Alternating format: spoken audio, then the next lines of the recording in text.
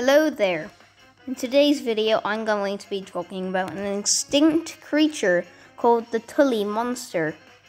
My character Sea Lords have been a bit of a rush now, so let's just get right into it. The Tully monster lived about 300 million years ago. They're a soft-bodied animal and no one really knows what they ate. They can get up to 14 inches, which is 35 centimeters long. And they remind me of the cuttlefish a bit. And this is what their teeth looks like. I'll take that off screen now, that's disgusting. And the Tully monster had no bones.